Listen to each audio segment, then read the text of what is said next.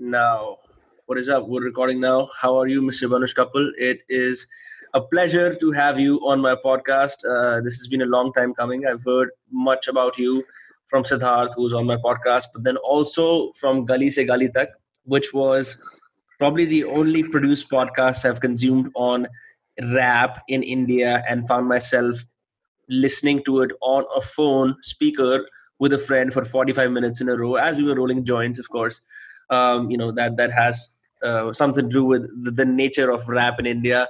But to begin with things, a lot of people don't know what is it exactly that you do. Could you talk about who you are and how you got here, like that sort of thing? Yeah, happy to be on the podcast. So I'm a journalist. I started off writing largely like only about music, but over the years it kind of expanded into sort of left wing politics, alternative politics, mostly on the cultural fringe rather than electoral politics. But so I tend to write about all different aspects of culture, and I've also experimented with like you said, I did a podcast. I also run like I co-run a series of experimental like gig happenings that we call the Reproduce Listening Room I with follow my them on friend. Instagram. Very, very interesting Yeah, stuff. I saw a guy playing a saw, a little saw, right? Wasn't that? yeah, that was Lucas Akela. He's an Australian musician. So I mean, he was in India for vacation with his family, and so we got him down. But I mean, we tried both Rana and I. Rana runs Reproduce. I mostly help co-curate and manage the events in Bombay and Pune. We Yeah. both started this like 4 years ago because we were both fans of like industrial music and experimental stuff and like very sort of underground noise and stuff like that. And we found a few artists that were doing that in India, but we couldn't, there was no way to see them. There were no gigs, no clubs were ever going to have noise artists coming in because it would scare away everybody who was there to eat food and have a drink, and that is where Right. they get their money. So after a point, we got a little bit tired of just wishing that we'd get those gigs and figured we'd just put them up ourselves. So we started like, and we do it in like non-venue spaces because then it's easier. You don't have the pressure of bar sales. You can curate freely, and also I think it makes it different for the audience because you've gotten so used to a certain type of behavior in a club, right? You go in, go to the bar, you grab a drink, you watch two songs, you go out for a smoke, chat for 10 minutes. I mean, it's this.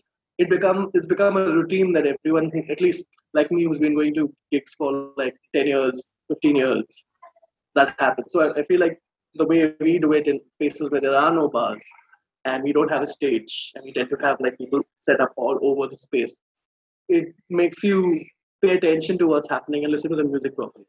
And that's generally our goal, to get people to listen rather than just have music as the background to their nightlife activities or to the Saturday night out.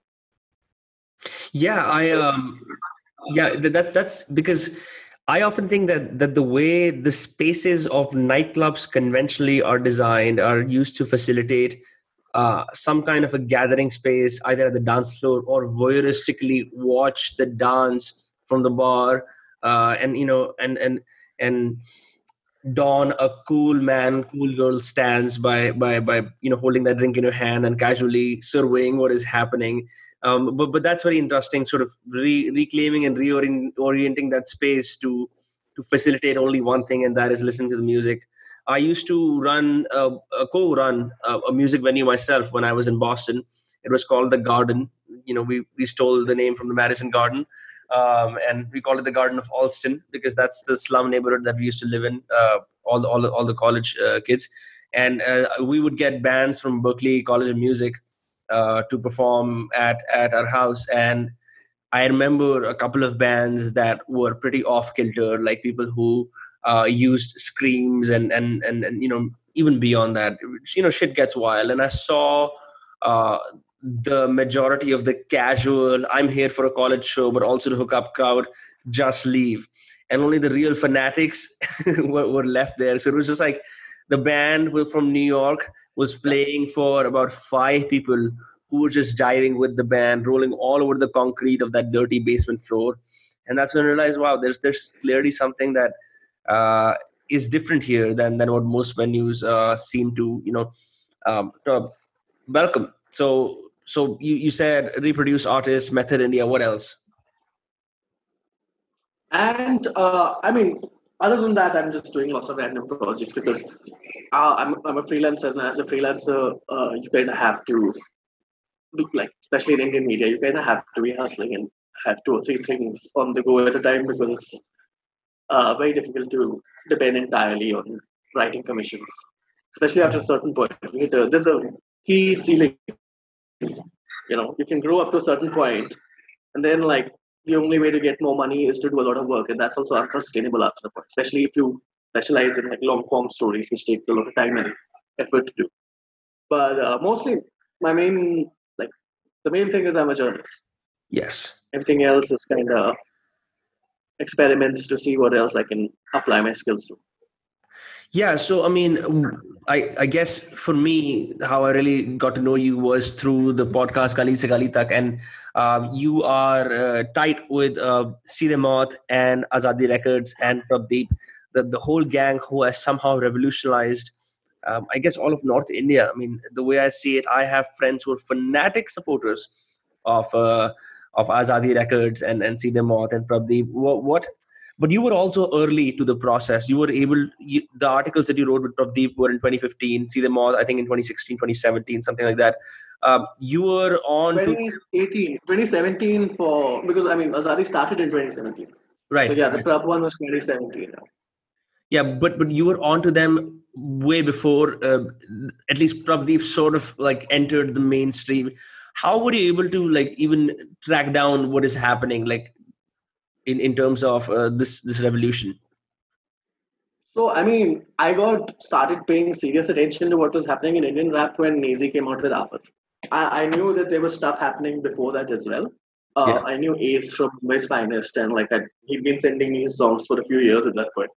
And there was Bombay Basement, and there was other stuff happening.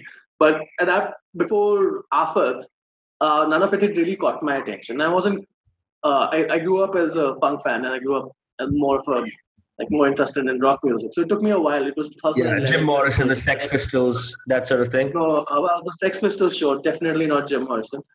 My favorite Jim Morrison quote about Jim Morrison. I was just saying, my favorite thing about Jim Morrison is the Tom York quote. I'm not sure if it is a song lyric or a quote, but he says, "Yeah, maybe, uh, maybe if I grow older, I'll become more like Jim Morrison, fat, ugly, and dead." So, yeah, I am not a fan of Jim Morrison. I'm not a fan of Jim Morrison fans. Yeah, which is my bigger problem. Classic rock in general. I have a general issue with classic rock and this veneration of this. Because you feel like it's too easy to be a classic rock fan. It's too easy to be a classic rock fan, but also a lot of that music is very bloated and very it's not what I'm looking for in music. It's very self-indulgent and pretentious and fuck off. How much Pink Floyd can you fucking listen to? And I like Pink Floyd music, but I just if that is the cornerstone of your identity, then you are going to be a boring old person. I wish I'd met you earlier. All my teens, I used to, since I grew up in Faridabad, I used to jack off to Jim Morrison and Pink Floyd and all of these guys. But very early on, I also realized that these would become the motifs for several other generic stoners as they come of age. So then I transitioned into other stuff, and I've been living a happy life ever since. And then every single time I open my Instagram and I see some 16-year-old saying turn on, tune in, drop out, I want to slap the fuck out of them. So and the other problem with classic rock fans is it kind of signals that you're stuck at a certain time period and stuck in a certain period of your own musical development. Right? I grew up listening to alternative 90s grunge and then American hardcore and punk and stuff. And also because I was because I had a lot of time on my hands, I was listening to all sorts of other stuff. For a little while, I was very deeply into metal also. Yeah. But as much as I still love the 90s alternative grunge, I'm not defined by that. Right. My music taste is constantly evolved. And if you're a music fan, if you're engaged with music, it's it doesn't give me a good sign if your music taste is kind of stuck in when you were 18, 19, because it implies that after a point you stopped engaging seriously with what was going on in the world of music. I mean, That's true. there was a lot of like anti-rap, which I was also guilty of at that point. Like everybody was anti-rap in the early 2000s in the rock scene, right? But you grow and you learn that there's some amazing stuff happening in rap music also. Same thing with electronica. Uh, People used to be wary against any electronica. So when Pentagram kind of started using the synthesizers and stuff, and Randolph started experimenting with more electronic stuff, I remember they got so much shit. Like, they got shit thrown at them in gigs. They got so much abuse. And for me, like that particular sort of conservatism is most evident in classic rock. That's true. There's definitely, I mean, there's so many, if you ever go to the USA, you'll find that there's so many 50-year-old men who are weekend rockers, and they'll wear those cutout vests, and then with their bloated stomachs, and go on and sing with their cigarette heavy voices about songs that only their friends or dying groupies vibe to. That's typically the way I see it.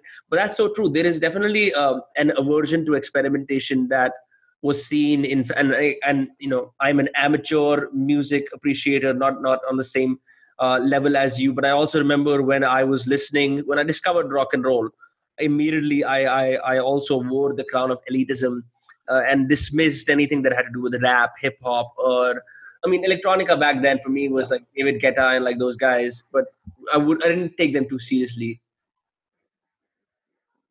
And you realize that, I mean, I don't take David Guetta very seriously, but you also realize that a lot of this is just coming because all the music criticism and all the writing about music that you grew up reading was done by white men for whom rock was their defining sort of moment, defining sort of genre. But I mean, because of that, I'm not a white guy. I didn't grow up in like Seattle or Washington or New York. Why do I have to kind of imbibe their prejudices? I mean, this is basically, there was a big debate in music journalism in the late 90s, early 2000s, which was rockism versus optimism. So rockism is the idea that like the frame that every music genre, everything is kind of evaluated through the frame of rock values, which are very specific type of values, right? Which privilege, sort of like a type of musicianship, a sort of macho posture, a sort of like very pretentious, very like intellectual lyricism. And so when you weigh rap against that, or when you weigh against most pop music against those values, you're kind of not engaging with the genre on its own terms. Right. Because rap is not trying to be rock music, and rappers are not aspiring to those values, and the people who listen to rap are not aspiring to those values. So that has changed over the last couple of decades, especially because there's a lot more diversity in music journalism internationally now. There's a lot more women, there's a lot more people of color coming in, and they're in their own perspective. But a lot of Indian music fans still seem to be stuck on the albums that they found on their college universities like DC++ Hub or local server. So, which is my main problem with that sort of conservatism, right? I mean, I know classic rock fans who are very smart, who know what they're doing, and who are very engaged with contemporary music. It's not like all classic rock fans are that sort of thing. But it's a warning sign. It's a red flag. Someone says, I'm a big classic rock fan. I'm like, okay, that's a red flag. I'm not entirely sure I want to engage with you too much about music. Yeah. Because eventually I'm going to insult your person and you're going to get angry. Yeah, I agree with that. I definitely agree with that, because it takes a certain amount of mind and a certain amount of lack of resistance to understand, even the beauty of jazz or sort of like the more rustic elements of Indian music, Indian folklore music. When I used to listen to rock and roll, I used to diminish and sort of, put that away as something that was not made for my senses, that somehow the escapist art of classic rock is what I lived and died for. But that drastically changed after Gangs of Wasseypur, and it opened the floodgates. I know after Oi Lucky Lucky as well, with their soundtrack that has this Rajasthan Ki Ragini, Tu Raja Ki Raj Dalari. And there's so many other artists, even in rap for that matter. I remember listening to Akon, even though that was like more like party rap, hip hop sort of thing, and then I changed my mind. Definitely, and it helps to evolve constantly. Even though there's research that says that your music taste is pretty much cemented by the time you're 16. But I think you always have the ability to redefine yourself. But it's like when you listen to those songs that you listen to in your teens or your 16, you will have far more elevated emotions. At least that's what I've seen in research. But we could talk a bunch about So that. I think that's a factor of like how much time you have, because when you're a teenager you have a lot of more time to engage in music, to engage with musicians, read about them. It's more formative. For me as a music journalist, it's been part of my job to keep up with new music, so my music taste has evolved more. But for Yeah. a lot of people, after a point you get a job, and unless it's like a professional thing or you're a really hardcore music fan, it's very hard to keep up with what's going on. But but to come back to the original question, so I heard Nancy's After, Yeah. right? And that was quite amazing. I, for me, that song was like that was the point where I started paying serious attention to what was happening in rap in India. But it was also like it was a moment more than Mere Gali Mein. I think that was the moment where a lot of people started like paying attention to what was happening, because I don't know if you heard the song or seen the video, but that was basically a track that could have come from nowhere other than Bombay. Huh. Right? It was his first track. It was his debut track. He recorded it on an iPad. He made a music video on an iPad. And but it was just like it went viral because it was so good. And so I started paying attention then, and I interviewed Nancy. He did a couple more songs, and I interviewed him Hindu, I think, in 2014-15. And then Mere Gali Mein happened, and that kind of exploded. At that point, I started paying a lot of attention to what was happening. Also, just before that, one of my friends, Ritvik Deshpande, had done a piece on dope relics.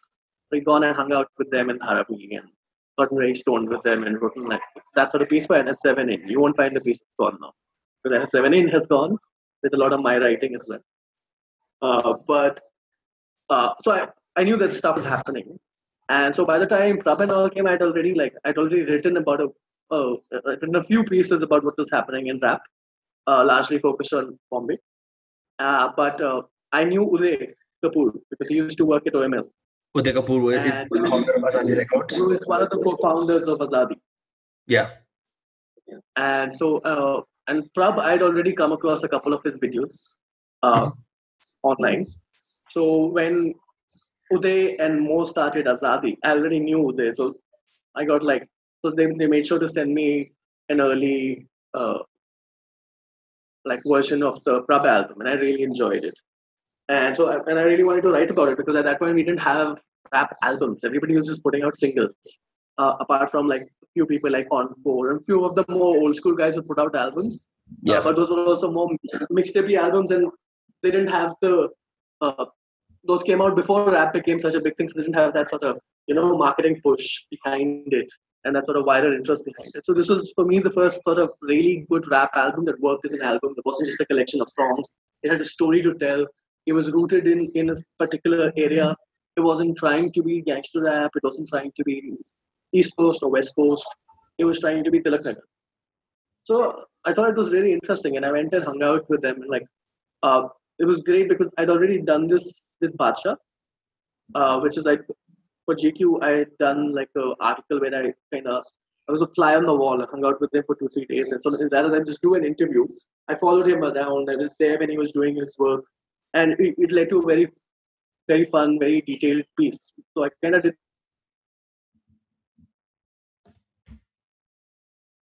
And I hung out with him. I hung out with the rest of the crew.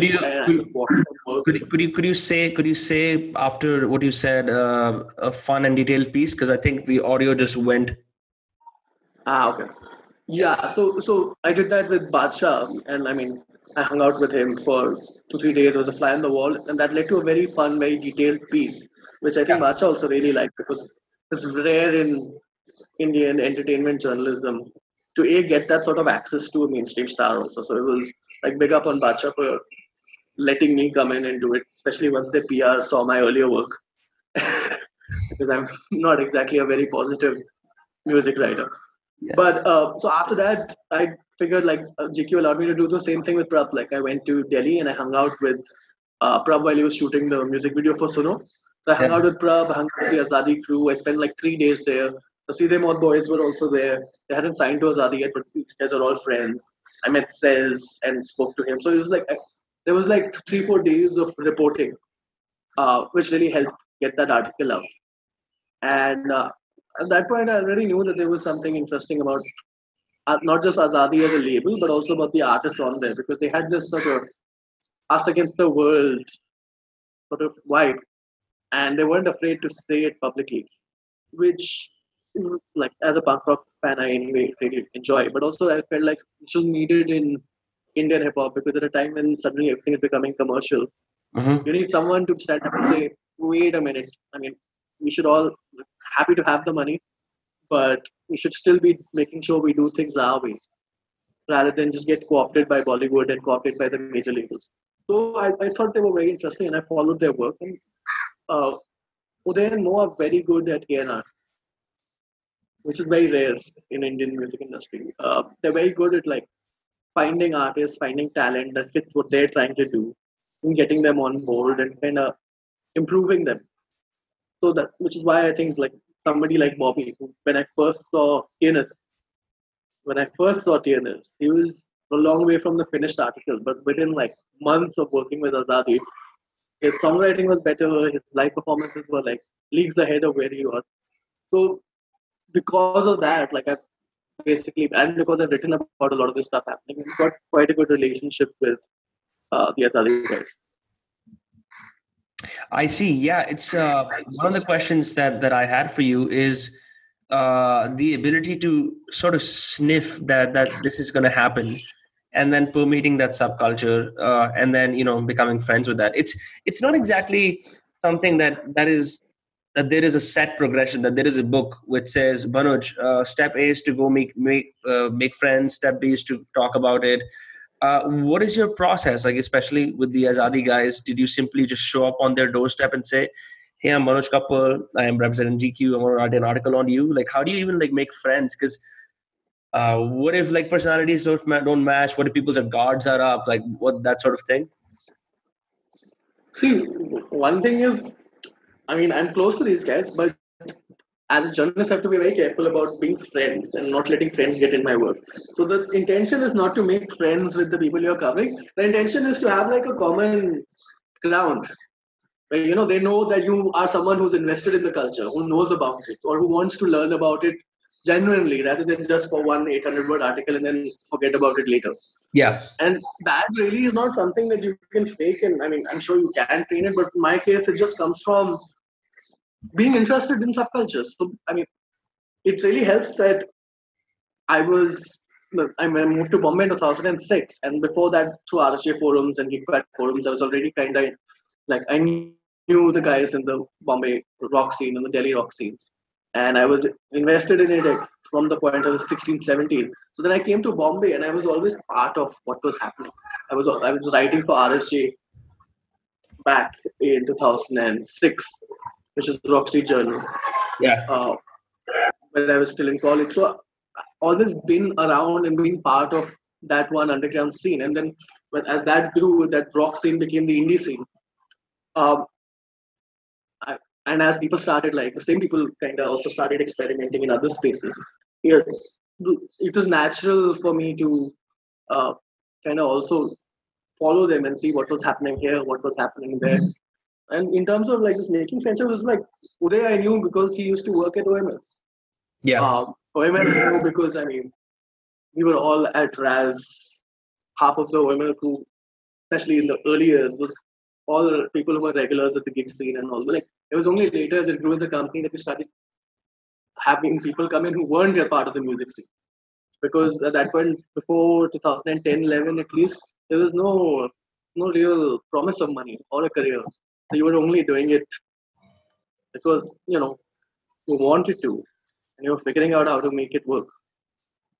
So I mean, really, it's just about being invested in subcultures, investing in finding out the stories that are happening there, and you have to have a personal interest. You have to have a deep interest in the subject, in like you have to have respect for the fact of what these artists are trying to do, what they're trying to create, and artists pick up on that. So with Azadi, like I knew people, but I mean, I've interviewed a bunch of people who didn't have direct contact with before I interviewed them. But all it takes most of the time is like a 5, 10 minute, 15-minute conversation before the interview.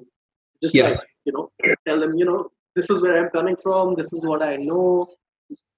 Because just that really makes a difference, because most people are so used to newspaper entertainment journalists for whom this is not their normal beat, just coming in with a set of 5 prepared questions and asking those same questions that they get asked at every interview.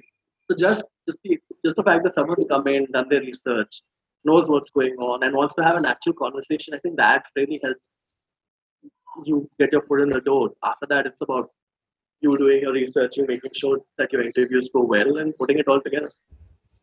Yeah, I've seen this phenomenon of people wanting to actually have interesting conversations manifest when I do my podcast. Also, I've done a podcast with Lifafa, the very famous Indian musician now, making the waves. Yeah. And I've done a podcast with Rajat Kapoor, the director of Aankhon TV, which Did has. Suryakant answer all your questions seriously? Sorry? Did Suryakant answer all your questions seriously? No, it's interesting. I mean, it's what I did is I essentially interviewed Mia Bivi, their production company that is both him, Suryakant, and his wife. And I experimented with a new sort of format. I'd never done a podcast in English before, but I was like, I think let's go there. I mean, this is Delhi. Let's really go there. So I did it in English. And it was spectacular. There were moments of absolute rapt engagement where we were debating the ups and downs of TikTok and homeopathy and music and art and creativity. But then there were obviously times when someone said in the YouTube comments like Suryakant looks like a lazy stoner in a fun, attractive way, and I'm like, I guess that's a good way to summarize parts of the interview. But I think having Survi on there as well, who's a bit more. For the lack of a better word, she's a bit more engaged with social issues. I mean, she's been a video journalist. Really helped that. But no, I think it was nice. But the point is that I didn't expect to even get that gig, and I just sent them my previous podcast and said that I'm just trying to have a conversation, and it sort of worked in my favor. So I really believe that if you're really interested in just getting to know that person as they are and just have like being a conversationalist, interested in them as opposed to your goal for your audience. I mean, do you have certain deadlines or things that you have to meet? Like how much creative freedom are you given when you work with, say, GQ or I forget other magazines or publications that you've written for, but how much creative freedom do you get? I mean, quite a bit. See, the thing is, like with each magazine that I pitch to, or each magazine or website or newspaper, I'm going in knowing their constraints. In a newspaper, there's only so much space that they can give me, and also it tends to be more of a reported sort of thing. They want more reportage, less feature, also because they don't have that much space. With some magazines, like especially with multinational magazines in India, I know I can't go too much into politics because as part of the media licenses, a lot of them are not allowed to actually cover political news. Right? So I mean, these are constraints that generally, creative freedom is there. You just have to have a convincing article that you send in, and you have to be able to defend, because there will always be an edit. Edits are always negotiations between what editors wants and what you want. So if you can defend your choices of words, your choices of how you structure an article or whatever, then I've never really come across any major issue. One time issue was I wrote a article about Theme's album for the National, and that there were references to the pigs in Quran in his lyrics that I had to cut out because the National is a UAE based newspaper. But even that was it was annoying, but it didn't really change the substance of my piece. It wasn't that sort of censorship. It was just these are the constraints under which media organizations in the UAE work. In general, I don't think as long as you know this is what this organization wants, and you know how to write an article that will work for their readers. Most of the time, especially for culture stuff, there isn't really creative freedom is not really an issue. Yeah, I also see that you don't mince your words. I was laughing in disbelief as I saw that Gen Z article you written, that infamous haunt for many of Bombay's creatives in 2010s of Bandra, where you called Monica Dogra a wannabe high art culture actress. I was like, that's so funny. That's so. It's like Gen Z was the place where she and Randolph Correa basically met together and formed Shire and Funk. That led to other great creative collaborations happening simultaneously.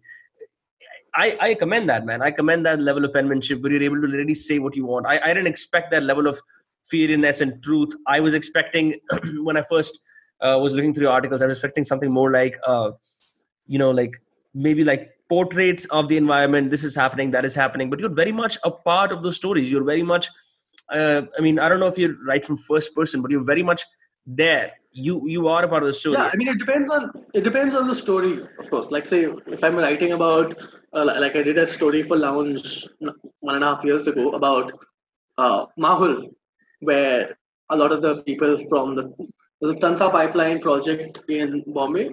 So there were a lot of slums and shanties that were built right next to it. So it High Court ordered that they needed to be removed, and they were moved to these BMC flats in Mahul. But there was a lot of pollution there. So that's not a sort of story I can put myself in. Right. That's why I have to be a reporter. I'm largely focusing on facts. My opinions are minimal, and any opinions that are there have to be backed up because it's a news story. But when I'm writing about culture, and especially about like scenes where I'm confident enough to know what's going on because I've been there, I'm present at the gigs, I know the people. I think it's important for writers to have a voice and to kind of like, it's not the same as political news. You don't have to be objective. I mean, and not that political news is ever actually objective, but at least there you have the obligation to try to be as objective as possible. But it's culture writing. This is not. I mean, as long as you're kind of open about what you think and where you're coming from, I don't think there's anything wrong with injecting a little bit of your opinion, a little bit of what you stand for in those stories, because that's how you kind of build that common ground with the reader. The same way an interview do with the artist, like this is what he thinks about this, so I can understand where his perspective is coming from. So in that sense, and frankly, I think that's very important, especially if you're writing music reviews, which is what I started for a long time. That was mostly what I was writing. And in music reviews, if you don't have a voice, if your review is just like, this song had this guitar part and some really good drumming, or nobody cares. Yeah, we live in the age of the internet. They can listen to the song faster than they can read your review. Yep. So then you have to have like the ability to add context, but also have a voice, have a strong sort of opinion on things. Because people are only going to read you because they trust your opinions, or even if they don't agree with you, at least you're saying it in a way that's entertaining and that engages them, and that might make them think about what you're trying to say, even if they choose to disagree. And that requires you to be outspoken. And the other thing is, like, the Indian music scene, especially the independent music scene, for the longest time, because it was so small, you met everybody everywhere. There's too much backslash. It's too much keeping quiet when somebody else is doing something really stupid or really terrible. Yeah. So it's important for someone to be like, no, you're shit. Yeah. Sorry. I mean, I love you. We've been meeting at gigs for the last 10 years. We've been having drinks together. But you suck. But this is shit. Yeah, no, if you don't do that, then there's no criticism of what's happening. Then it just like, there is no check on what you guys are doing, right? Because everybody is just like this big happy family. That's not journalism. Then you're a PR person. Right. I mean, that's so key, actually. I think one of the harder things to do is when you're friends, because I am also friends with a couple of, well, not all of, I am friends with a couple of rappers, musicians, and all of them. And sometimes like they put out shit.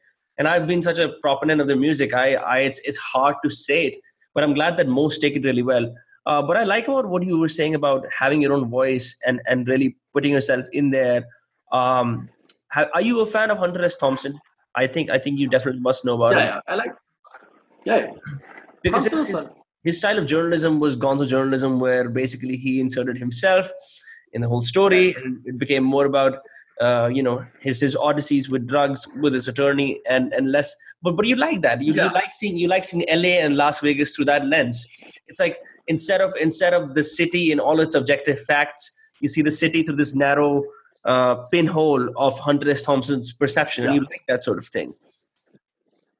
But with Hunter, it's also a particular moment in journalism, in culture, that he kind of embodied. Right. If I was doing that, it would be damn boring because I'm just not that interesting a person. My personal life is not as out there and as interesting as Hunter S. Thompson was. And also, Hunter S. Thompson was a product of everything that was happening around him, right? Right. So you're talking about the late 50s, early 60s, late 60s. You're talking about like sort of social cultural revolution that happened and then got beaten back. So there was a lot happening that he could put itself in there. But there's a reason gonzo journalism didn't really survive beyond what, the 70s.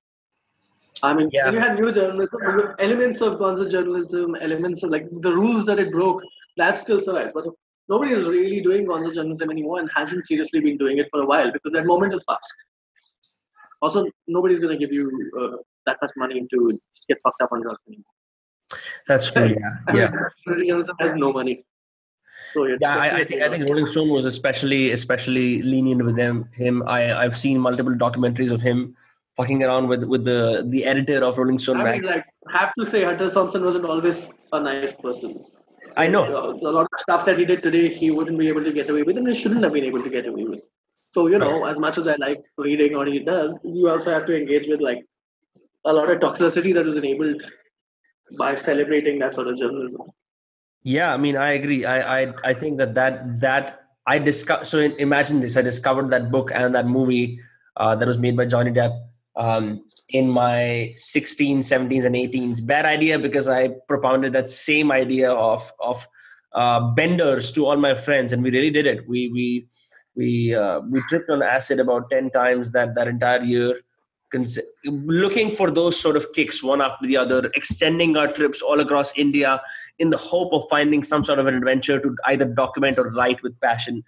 What we got was like incomplete paragraphs, incoherence, a lack of just general cohesion about what is happening. Because I don't think it was. I think I was delusional enough to believe that everyone else was doing it with me, but it was just me all along trying to push this one agenda of sex, drugs, and alcohol. And it wasn't about Hunter S. Thompson's writing wasn't really about the sex or the drugs. I mean, if it was about people. Fear and Loathing in Las Vegas, yes, because Fear and Loathing in Las Vegas was primarily about that and about like. I mean, but it wasn't about the drugs, right? The drugs were there. The drugs were tools, but it was about people. It was about what was happening to people because of these drugs. What was happening to social relations because of what was going on there. It was really a story about where the fuck American society was at that point. And about like the sort of social revolution that was happening with the hippies and the counter revolution that was also building steam at that point. So Hunter was talking about social relations. Thing is, if you think drugs are, I mean, they're entertaining color and they kind of helped him connect some very weird dots. But the dots were not the drugs. It was all about like what was happening with people. That's what journalism is about, people, right? It doesn't matter how you write it. At its core, you have to realize that it's about experiences, it's about drawing those connections, it's about social relationships. So you can do a lot of acid, but you're not going to be writing like Hunter S. Thompson unless you figure out what he was doing. And Hunter had a particular vision of the world. He had a particular idea of how the world should be, how it is. That is what makes him interesting to me. Not that he did drugs. Those are fun stories. Those are anecdotes. So that's great. But I mean, that's not what makes him a good writer. Yeah, I'm glad that I escaped that phase very fast then because I never thought of that. I always thought that this is a man who sees the world in one way, and for some reason my fixation was on the drugs he did. But I guess you're right, because there are certain passages in the book where he talks about 4 a.m. in the casino. Everyone here looks like used car dealers from Southern California. Everyone pumping away at the American dream. One last bet, one last shot, that sort of thing. It's a critique of American society, which is what the book is, which is what a lot of his writing is. Like one of my favorite Hunter S. Thompson pieces is the obituary he wrote for, was it Nixon? Yeah, I think it was Nixon or Reagan. Yeah, I keep mixing Fear them. and Loathing on It the was Campaign Nixon. Trail, right? Yeah. But the obituary, they said it should be put into the sewage drain. Uh, that is a fantastic piece of political writing that I think anybody should read. What is it called? That would, I'll have to look it up, but it's his obituary of Nixon. Okay. He died. So it was a newspaper obituary or a Rolling Stone obituary, so magazine obituary. But it's a parody. Like, Not did a he actually book. die at that time, or was it like a preemptive obituary? No, it was when he died. Okay, when he died. It was an actual obituary. And so, unlike most people, Hunter S. Thompson was not going to be the polite guy who was not going to speak ill of the dead. He Yeah. definitely spoke ill of the dead. And it was a very honest, very hard-hitting sort of political criticism and critique of the whole Nixon era. And that is fantastic. That's one of my favorite Thompson pieces. Yeah. I wonder. Hold on for a sec. Okay, it's still recording. I just wanted to check if it's still recording. For some reason, it sort of. I just stopped in my tracks. Okay, fantastic. Still recording. Yeah. Manoj, in terms of because you mentioned that Thompson was a part of a great cultural revolution. Certainly, the 70s rock and roll, 90s there was the end of proto punk. I mean, I don't know, like punk, grunge, something was happening. What has that moment been for you as a music journalist? The great cultural revolution or the great music revolution that you felt amazing to be a part of, is it happening right now with rap? Has it already happened? I mean, at that we haven't had a revolution at that sort of scale because in terms of the stuff that I've been working with, especially Yeah. because even with rap, like rap is becoming very big, so rap might be that, but it's not happening on the same sort of scale. The sense is not completely changing. You look at what happened with grunge, and grunge kind of wiped out 80s pop rock and glam rock, right? Guns N' Roses was the number one band in the world 1 year, and a couple of years later, they were still a big band, but they were no longer relevant. They were no longer the band that everyone cared about. And Guns N' Roses survived, but Warrant, a lot of the like 80s pop rock guys, those guys just disappeared. Like we haven't had that sort of moment where a particular subculture, a particular organization has got the national imagination and kind of changed how we look at music or what we want out of music. But anyway, I'm generally more interested in what's happening on the fringes and what's happening at smaller scale. Because especially in a country like India, the minute you try to do a massive national level sort of thing, then like economic forces come in, major labels come in, and the leeway to really be subversive or to be transgressive isn't there anymore, right? You can't do a lot of things that you can do as the underground that you might have been able to do as mainstream acts in the US. You can't say fuck the police if you're like a major national star, right? You can barely criticize the BJP. So the more interesting stuff for me is always happening at like that underground fringe level, and in that there's been a lot of stuff. I mean, the rock scene was really fun. There was some really cool punk and metal stuff happening in the 2000s. There's some cool indie stuff. Peter Cat Recording Company and like that little circle they had around their Oscar's house where like Karthik was doing video editing. So basically, everyone in the band was just doing some really cool stuff. That was a cool scene. I'm glad to see now that they're on a major label and doing quite well. But that for me was very exciting when that was happening because trying to do things like in a grassroots DIY way. And rap, a lot of what's happening in rap in the underground scene right now is very fascinating. Like, I mean, as much as I like the what's happening with Azadi and it's great, and I end up writing about it a lot because that's also what editors want. But I'm also very interested in what's happening like a couple of steps below the Azadi guys because they still have a certain amount of reach and money. And I'm interested in the people who are doing it on their own because there's some really cool stuff coming out of India at the moment, which doesn't have the polish and the production polish of a proper label, but some really cool raw talent coming out. And they're doing like lots of really political stuff, lots of really like subversive sort of songwriting and music that's happening. For me, that's For me, it's most exciting being on the ground floor of a subculture and figuring out how things are going. Once it becomes very big, I mean, you don't need me to write about Nazi anymore because a lot of Right. other people can. And a lot of people are willing to do it. Yeah, that's when it turns from the journalistic story to user-generated content. You know that, time to go to the next subculture. I So, I remember. mean, all of that needs to be covered. But for me, it's more exciting when it's small and grassroots, and it's kind of you've got that energy, that excitement that this is something that could be big, Yeah, which is always great.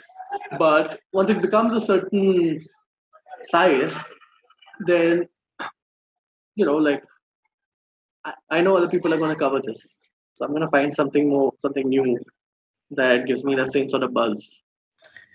I remember Nakab Sentalis, who's a very good friend, who's been on this podcast a couple of times. He sent his track to you, and he said that you love that. I've been following his journey for a while as well, and I like how he works with shoals and delivers old school rap with a lot of the protest feeling that he's always embodied. What do you think? Is that a subculture that is potentially going to explode? Sorry, what? Who are you talking about? Nakab Sentalis, the guy who Oh, okay, K47. Yeah, yeah, yeah. I mean, but like he's rap, right? He's yeah. hip hop production. I mean, there's a lot of really different stuff happening in hip hop that I think is going to be very interesting. There's like Rack, who does Tamil sort of horror rap. Horror rap. Yeah, I mean, horror rap is a full job. So like, the thing is, in the mainstream right now, there's like two ideas of hip hop music, which is either the Punjabi commercial party rap Speed or it's records. the gully rap sort of underground. But there's a whole cross section of different sounds and subgenres within rap internationally and also within the Indian scene. So I don't know if I would call what Nakab is doing its own subculture. It's just part of Indian hip hop. Right. Uh, Right. but yeah, I mean, I'm excited to see other sounds, more interesting, like more Indianized sounds to get more attention. Like Swadesi is doing some great stuff. The new album I really enjoyed. I want to see more of that uh, become more mainstream, and I think it will. But that's all part of the same sort of movement. It's all part of the same sort of general uprising of like rap music. Yeah, in terms of rap music, I think what remains uncontested even now is the category that Seedhe Maut has created for themselves. On Bijay and Kam, both of them, what they've created for themselves, as you so eloquently put in your own article, that they're not trying to cover broad social issues, but they're simply trying to portray what it feels like to be a young person in today's India, and it's almost like a raw, overwhelmingly honest portrayal of who they are and what they experience on a daily basis. Now, their phenomenon, even me as a 23-year-old, I find myself weirdly touched in places emotionally that I haven't been explored before. That there's this sort of angst that is very symbolic of being brought up in Delhi NCR, that never really gets explored, and listening to the albums is literally cathartic, and I can attest to several testimonials from not just myself but from my friends who all say the same thing. You have hung out with them a bunch. Is there more to them than what we hear in the rap? Like, what do you think about them? I mean, they're very nice kids. They're great. They're very hardworking. They're very focused on what they're doing, and they've got amazing live energy. Right? You see them out gigs are the only gigs where you know that there's a mosh pit going to break out, no Yeah, matter what. I've been Every part of time I've seen them, there's a mosh pit that's broken. It was the only rap gigs. You know, it has a certainty. There've been mosh pits at other rap gigs, but that. see them all has that live energy that, frankly, for me, that is their biggest strength because they have the ability to have that same energy in a club with 300 people and at a stage with 5,000 people, which is quite rare. I really like the songwriting. I think like the flow is great, but a lot of that is like there's a lot of other people who also do it really well. It's the main thing is that they're the two of them together feeding off each other is really great, and their ability to get under the skin of the crowd and make them move. I think that's gonna make sure that like that's gonna help them go places. They're they're an act that I think is gonna be quite big in the next few years, as long as, a lot of it is just luck and things falling your way. But if luck is with them, I see them out going a long way. Yeah. I mean, that remains absolutely to be the case. They have been going like that for a while. I remember listening to their new singles, MMM, and the other one, I forget its name, Yad. Yad, I think. What is it called? Yad. Yad, yes. Yad. And it's like, I love how like how more dangerous they become with every single track. But Yeah. we can vibe to see them out more. But I do want to discuss something that I feel like sort of will give context to our conversation. Bhanuj, you've been doing this for an odd 15, 20 years, right? About 2006 I started writing, so yeah, 14, 15 years now. What like this sort of thing doesn't naturally come to people, like I already said in the notes, like the ability to synthesize patterns from the environment. This is happening, and this is related to this. There's a lot of lateral thinking, a lot of imagination involved. Like, you grew up in Chandigarh. How much of your childhood was shaping you up to be who you are today? I mean, I'm as with every person, all of it. But Yeah. I was a fairly like nerdy kid in school. Like I was, top, never really the topper, but always in the top five. But I was Yeah. also not like someone to fit into that group because I was always like just do just about enough to make sure I get decent marks. But I was never the sort of very studious type. So I was kind of a misfit in the sense I never fit with the jocks. I never fit in with the nerds. I was kind of okay friendly with everyone, but I was never really part of any clique. So, but that was, I mean, I didn't really see that as a major thing. I was tall enough that I didn't really get bullied. Yeah. Height really helps. I'm 6'4", so I was pretty tall from the beginning. One of the tallest in the class.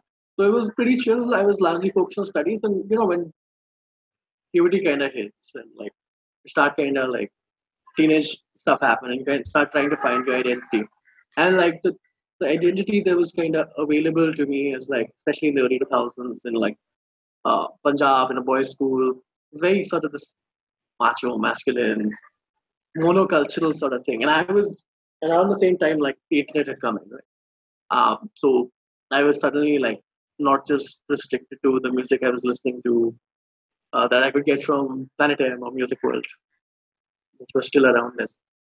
So I was just like, so what happened is I discovered Nirvana.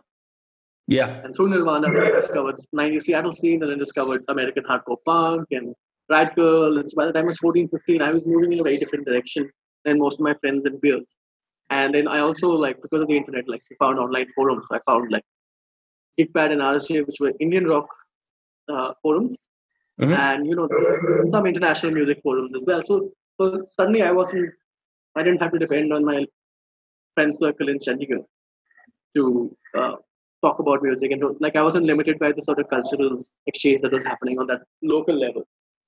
And that really helped. Like it helped to know that there were other people like me around the country and around the world. It helped to know that there were people making music, or like, oh, we like Nirvana, so we're gonna make punk rock, or we're gonna make alternative, or we're gonna make like metal, whatever. And they were doing it. It was fun. They were doing it as expression. A lot of it was absolutely shit, especially looking back now. A lot of it was terrible, terrible music. But it wasn't really about that because there was no money, there was no career prospects. It was just like, we're doing it because we want to do it.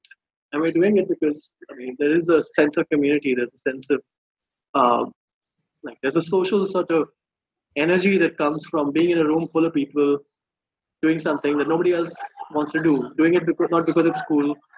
You weren't going to gigs in the early 2000s because it was cool. It wasn't cool. Everybody was going to Poison or I was going to nightclubs, right? Yeah. The 2000s was when the big nightclubs were happening. All the sort of big room, Euro type of nightclubs with gleaming metal surfaces and stuff like that. So that feeling was great. And so that meant that I was also like, at that time, since it was such a tiny scene, that you kind of knew everybody. You could walk up to any band. You could walk up to Zero and happily have a conversation and have a like old monk and coke with them in the parking lot of whatever venue that they were playing at. because nobody was big enough to have potential. There were no actual stars. So that helped me really like build networks and you know build relationships, which kind of helped. Because a lot of those people not only went on to become artists, but a lot of the people who were setting up shows or just hanging around like me became music journalists, became event promoters, became like people running labels. So that was great. But like in terms of what you're talking about, lateral thinking, all of that, like how to connect the dots, that just comes from experience. Like my early writing was not very good at all. Uh, Thankfully, RSJ never went online. Like the old issues never went online, and nobody can find them now. So nobody can dig up how bad my writing used to be when I started. But I mean, that really came more from studying journalism than anything to do with the music scene. The connections, the relationships were there, so it makes it easier for me to connect those dots because I have access to people and I have access to these conversations. So you kind of know what's going on behind the scenes. But any good journalist in any beat learns how to do that.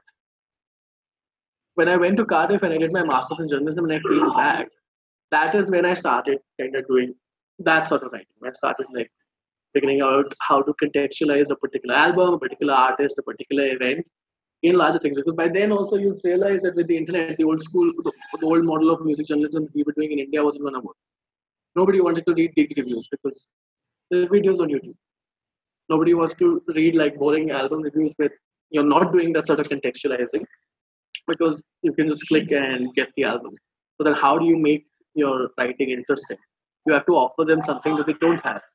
And what you have that the average reader doesn't have is this knowledge of the music industry, of the background and the legacy of different genres, and how they've kind of been adapted in India. All of this sort of stuff is really what makes your writing worth reading. So then you focus on that. And that it took me years to get to that point. It's just like you have to keep writing, you have to get you like hope for good editors. I had a handful of really good editors that helped me like figure out how to put a story together.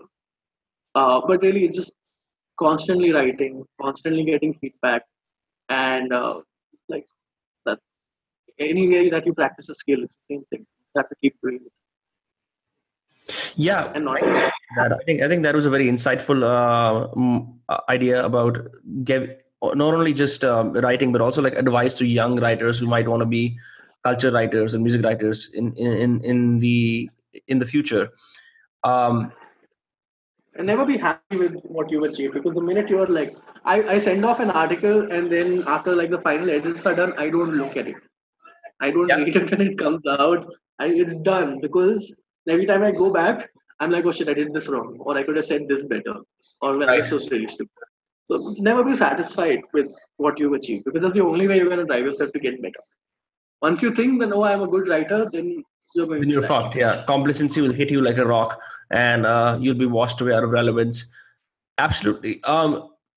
Now, in terms of what is happening in India, your opinion is worth a dime a dozen. Which artists slash acts do you think people should look out for as emergent or interesting? I mean, they can obviously read your articles to get like a incisive idea of what that is, expansive idea. But just if you could, for this podcast, talk about like cool acts that people should follow. Well, I mean, it's way too many, right? Like it depends. So I'll just tell you some stuff that I've been digging because a lot of my recent work has been rap. It's quite a rap heavy list, but Yeah. I'll give like try and give a bit of a cross section. So, Seedhe Maut, the Azadi crew is obviously really good. There's this guy Awara, but like there's a Lucknow scene that I'm very interested in right now, Yeah. which is rapper named Awara. There's a producer rapper named Little Kabir, and there's some other stuff. Those guys are very interesting, and it's happening like in its own little circle there. I really like I said, I really like Swadesi, but I also really like one of Swadesi's guys, 100 RBH. He has this group called Rap Hopper, Mhm. which is from Amravati, which is like a fairly big city in northern Maharashtra, which is Vidarbha region, its own sort of dialect of Marathi, its own accent, its own slang. But also these guys go really hard. So Rap Hopper, 100 RBH is there, Darpan is there, and I'm kind of blanking on the name of the third artist. Uh, but those guys are really good. Uh, And outside of rap, what I'm really enjoying is like, so I really like artists. Oh wait, sorry. In terms of rap, there's also Park Circus, which is this Kolkata rap crew that I'm really digging these days. What are they called? Park Circus. Park Circus. Yeah. And so like National Animal, who's the producer, is someone who came from a sort of punk and metal space and then got into this sort of production. So it's not always traditional hip hop production. It's very, like, which makes it quite exciting. And the rapper BC Azad is really good. He raps in Hindi and English and sometimes Bengali also, but I don't really understand Bengali. Mm-hmm. But really good, like very political. Got a very like sort of interesting worldview. Lots of humor, which I feel like a lot of political rappers don't have. Like you also have to have punchline. Also has to be entertaining. I love the message, but you gotta make it work as music too. The other stuff that I've been really interested in is like noise music, right? Which is not everyone's cup of tea. But You have written a bunch of guys like things about noise music happening in yeah, Bangalore and other parts of the country. Yep. yeah, because I mean, Reproduce Listening Room, we started off with as last part of the reason we started is because there were some noise acts that we discovered, and there's no space for them. So guys like Jessup and Co, Jamblu, which is Karthik, the uh, Peter Cat recording company's guitarist. Yeah. He's got a great project called Jamblu, Jamblu. Yeah, I've heard Jessup and Co, his new single. I think Surikant posted a story a couple of months ago. It just came out on Spotify. Check that out. Liked it. yeah. And Jessup and Co is like a Kolkata-based duo who kind of make their own sound machines. There's Isro in Bangalore, which is again like these guys make their own instruments. So it's like a collective. It's not really a performance-based thing so much as just like an experimental thing where they do performances on their on one of their roofs. But like there's more sound art than music, but it's some really cool stuff. He's got like a guitar made out of neon tubes and stuff like that. And Hemant Srikumar, who is I think one of the best at noise music in India. He's put out a couple of tapes on a Canadian tape label as well, so you could look that up. And another space is like this Noni Mouse. Frankly, like I can go on for like an hour. So stop me, man. Like, Noni Mouse, Palpi Shilpi, who are like in this electronic songwriter space where it's like I think we should start a playlist called Bhanuj Kappal's Exclusives on Spotify, and I will help you market it. It's gonna sell the fuck out. I mean it. Because I mean, you should talk to Rana, who runs Reproduce, because I mean, I get a lot of this stuff, but because he runs the Reproduce social media account, he gets so much of this shit. It's great. When we started Reproduce, I was quite convinced that we'd run out of artists and run out of interest in a few months. yeah, But once we started doing it, we started getting so many emails and so many links from people who were just doing it in their bedrooms, doing this sort of stuff, like all sorts of experimental electronica that wouldn't work in a club. Part of the reason it's been going for 4 years is because we don't run out of artists to feature. Everybody's like, every time someone like gets to a level where they're like, okay, now we're getting club gigs and all, they're like, great, we've got 3 new artists to get the feature now. So there's like a lot happening. It's just a lot of it is niche. It's not going to be rivaling Nazi or Divine or anything like that. yeah. I think so much greater mind. I think it takes a certain mind and a certain level of just like general curation with the way you consume music to get to the place where you're at right now with your taste. Wow, man! I haven't heard half the artists that you just mentioned, and I consider myself like a savant among my friends for having a pretty complex, pretty wide-ranging music taste. That's fantastic. Banuj, in terms of, do want to ask you like this question that can help some people who would be interested in writing further or like just influences. What are like the 5 most important books that made a significant impact upon you, your writing, the way you think? Okay, so once again, it's a lot of books, but one is Simon Reynolds' Retromania. Retromaniac. Retromania. Retromania, okay. Which is Yeah, so that is like, I think Arjun S. Ravi, who used to be the editor of NF7 and he's now the editor in chief of Red Bull India. So Mhm. he recommended that one to me, and it's a fantastic book of music journalism. And so Retromania is about the idea that, like, especially in the late 2000s, uh, nostalgia took over popular music. So I mean, like, I won't get into details because it's a book club argument, but that's a great book to read to just get an idea of how, as a music journalist, as a music critic, you can build these massive sort of arguments. The way he links so many different facets, and he's not focusing just on music and what's happening in music. He's also bringing in technologies. He's also bringing in social changes. He's bringing in how our relationships with each other have changed. How all of that has contributed to this particular phenomenon that he's thinking. So, just in terms of as a blueprint for how to synthesize a lot of different things Mhm. into a story, I think it's a great book. Uh, I also really like Hitchhiker's Guide to the Galaxy by Douglas Adams. I don't know if you've read that, but I've heard of the title. it's, I've heard it. yeah, it's a series of books. I mean, Douglas Adams is just a fantastic writer. So just in terms of humor, in terms of like wit, uh, that's a fantastic book. I really also like anything by Terry Pratchett, really. By But who? I think Mort is probably my favorite. By Terry Pratchett. Terry Pratchett. Okay. Then I'm really into like kind of sci-fi and fantasy and stuff. So one of the books that I really enjoy is Neuromancer by William Gibson, Hmm. which is I think like an iconic text in modern science fiction, especially like sort of digital dystopia type of stuff that's been coming out over the last couple of decades. So William Gibson's this thing is really good. And what else? And one other, I mean, anthology which hasn't necessarily influenced my writing style or anything so much as has just expanded my understanding of like local politics and local cultures, like Poison Bread, which is an anthology of uh, translated anthology of Marathi Dalit writing. So like It's there's called poems, Poison there's Bread. stories. It's called Poison Bread. Interesting. So it's a translated anthology of Marathi Dalit.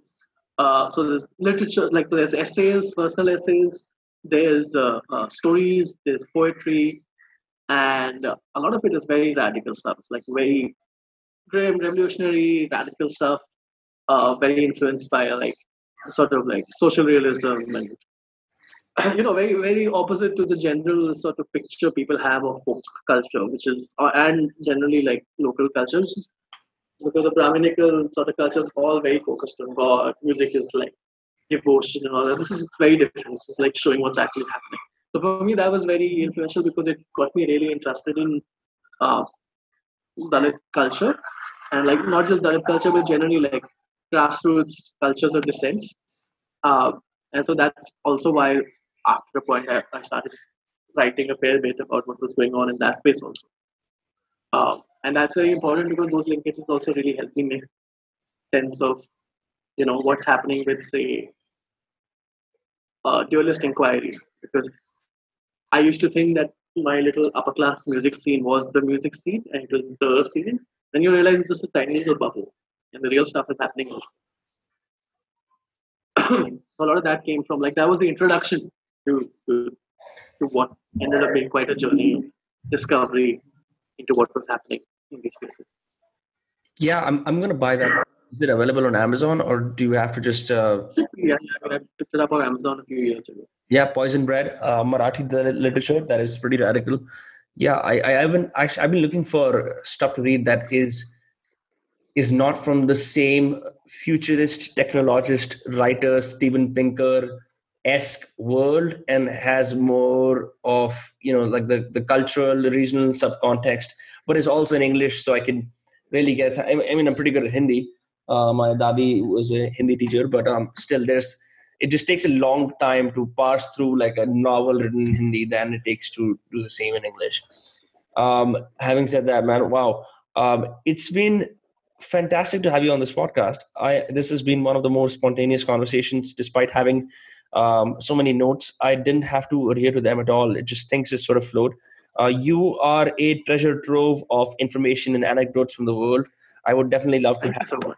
a second time. When Thank you so the much. virus ends, we can have it face to face, and that'll go to a much better chat. But yeah, man, thank you so much. Yeah, thank you so much. It was a lot of fun. It was great having this chat with you. Yeah. Is there a place where people can follow you, where you can showcase your work, that sort of thing? I mean, you can follow me. I'm Stoner Jesus on Twitter. Stoner Jesus on Twitter. Yes. A lot of editors have not been very happy with that, but yeah, I'm Stoner Jesus on Twitter, and you can check out my work on. I tend to upload like the really good articles, the ones that I'm proud of, at Portfolio, which is like a website aimed helping journalists Yeah. make So portfolios. you can access his website from following his original, real, toned down Twitter, which is just Bhanuj Kappal, which is the one that I saw. Your all your Which I only made while I had like a newspaper job, yeah. because like it's a bit weird to have the newspaper say we've got this article on this very serious topic by Stoner Jesus. So that largely so that largely only existed for, like, I only really used it while I still had that job. Now I occasionally use it because I have some professional people who follow there, but most of my stuff is on Stoner Jesus. Stoner Jesus. Okay. And your Instagram is Bhanuj Kappal. That's BHANUJKAPPAL, right? Yeah. Fantastic. Yeah, man. I wish you all the best in this quarantine. I heard Mumbai is on far worse than the rest of the country. So stay safe. Keep writing, and I look forward to seeing more of your articles. And I suggest the the listeners and the viewers do the same. Hi, Vanush Kappal. Take care, man. Thank you. Take care, man. Bye. Bye bye.